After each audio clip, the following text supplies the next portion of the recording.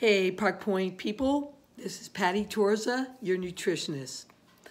So I hope while we're sheltering in place that many of you have kind of hit your stride, that you're being creative, you're having some fun, you're enjoying the quiet.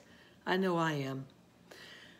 Anyhow, today I want to share a recipe with you. It's a chicken stock from a roasted chicken.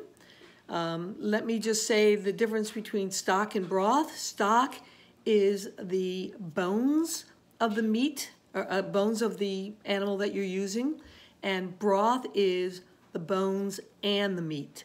And you can add vegetables to either one of those as well. But today I'm just going to talk about the bones, stock. It's best if it's homemade because it's way more delicious, cheaper, and the type that you buy in the store has MSG in it and the wrong kinds of salts. So hopefully you'll use this recipe and find out for yourselves.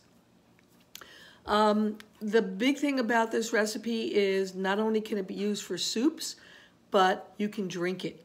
Warm it up, about a half a cup a day. It boosts the immune system, and that's what we need during this time.